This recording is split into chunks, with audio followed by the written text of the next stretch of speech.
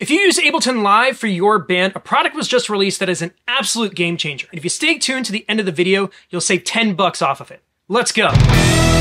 What's up everybody, my name is Adam, welcome to the channel. My goal is to help you make good money playing music. If that sounds like something you'd be into, please subscribe to the channel and ring the bell so you don't miss anything. So about a year ago, I made a video about setting up karaoke version backing tracks in Ableton Live. I even set up a template so that you could download it for yourself and make it as easy as possible. In that video, I also mentioned a product called Ableset that we were using to control Ableton playback remotely. It's been a rock solid solution for us and we've really enjoyed how it makes controlling our playback so easy. Well, this past week, they released an update to Ableset that I am really excited to tell you about. Ableset 2 has 6 really big updates. Now, 3 of those are probably something that my band isn't going to use, and I'll explain why later. The other 3 features are a huge win for my band, and I've been up to my eyeballs in Ableton Live trying to get it implemented for our next show. Before we go any further, I just want to note this is not a sponsored video. I paid for this update with my own money, and my opinions are mine alone. I just really like sharing cool stuff with other musicians that I think would benefit from it. As a refresher, Ableset is a plugin for Ableton Live that uses markers and MIDI information to help organize and control Ableton Live from any device that has a web browser. The first new feature I want to talk about is that Ableset can now show the status of the iConnectivity Play Audio 12 interface. If you're not familiar, the Play Audio 12 is a multi-channel interface that is designed for multi-output Ableton Live playback. I covered that setup in this video somewhere over here. You should go check that out if you're not familiar. But now you can see which computer is running your show from within the Ableset interface instead of using the Oracle software for iConnectivity. That's one less open window on your playback machine that you need to worry about. The next 2 features are really big ones for me. Ableset 2 gives you the ability to add scrolling lyrics and chords for all of your songs, and you can customize the layout of the interface for every player on stage. Okay, let's cover lyrics first. Before this, if I was a little shaky on lyrics to a new song or chords, I needed to use a totally separate program like Band Helper or OnSong. And when we did live band karaoke, it required a separate program like ProPresenter and a dedicated person to operate it. This new feature allows us to ditch all of that extra software and hardware and frees up resources and headcount for all of our future gigs. Basically, the program is using a MIDI track labeled lyrics to display the words. Leo, the guy who developed Ableset, created this really handy tool on their website in order to generate these lyric files. First, you source your lyrics and copy them into the main text field. Then the lyric tool is going to break those up into 8 count segments. You can either download the lyrics untimed, or you can attach a reference track like an MP3 bounce of your playback and sync the lyrics to trigger in time with your audio. You do this by playing the song and using the spacebar to advance to the next lyric line. Both of these options download from the website as a separate ALS file. To get the lyrics into your master session, copy the contents of the lyric session file and paste them into the MIDI track in your master file. Now I found that even with the synced files, I still had to go into the session and move things around. So instead of automating all of the lyrics in real time, I figured it would be easier to just download them untimed and move them around myself. Once complete, you can see that the lines advance as the track progresses. It'll even show count-ins when there's big gaps between lyric lines. The same process works for chords as well, but you'll need to enter that data in the standard Chord Pro format. You'll also need a separate MIDI track for chords and lyrics in Ableton Live. If you wanted to, you could create separate MIDI tracks for every person on stage, one for background vocals,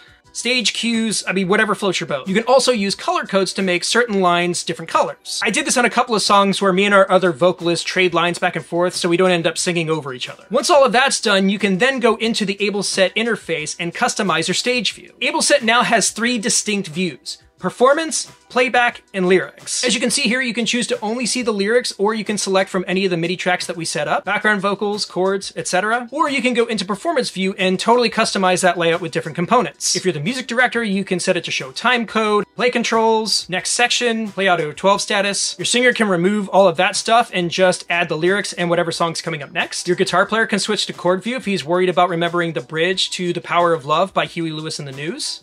You can also lock a view to turn off all playback controls. I'm not going to mince words. If you're a cover band with a massive song list, this is going to be a very time-consuming process. But once it's done, I think it could be an incredible resource to everybody on stage. As far as the other new features, these may be huge wins for your band, but my band is not going to probably utilize them. If your band's accustomed to looping certain sections for extended solo breaks or improvisation, you can now set up a separate loop-only guide track that is triggered whenever a section is looped. This feature disables the normal guide track, which would be telling you the next section you're going to until the loop command is removed. There's also new jump modes, which allow you to set these loop sections and or trigger playback more smoothly. You can now set playback to jump at the end of the current section or the end of the current song. This could help tighten up your live show, as whoever is controlling playback may not have to be so diligent in triggering things as they come up. This last feature I hope is something that improves over time, because I think it could be a big deal for bands like mine, but not in its current form. Ableset now allows you to run your show from multiple ALS files. So if you're concerned about your computer being able to handle like a 100-song master session, you can now break them up into smaller bits. At the moment, there are two big downsides to multi-file support. If you're a band who likes to run a really quick show with no downtime, this probably is not something you're going to be able to use for now. That being said, we may end up doing this for live band karaoke, as you don't have to worry about the load time and it would make jumping around to different songs way easier. The other downside is that as far as the Ableset interface goes,